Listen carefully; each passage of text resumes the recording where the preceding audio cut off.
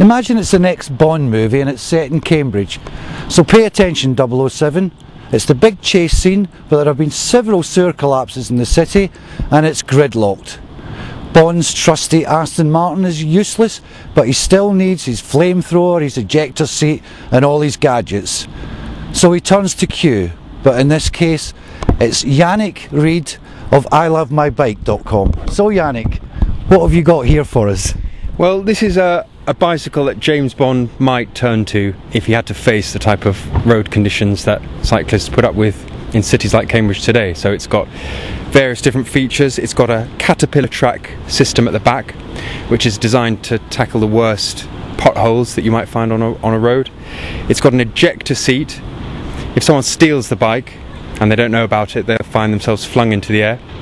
And if a motorist overtakes too close, there's a twin-barreled flamethrower built into the handlebars. So where did you get the inspiration for it?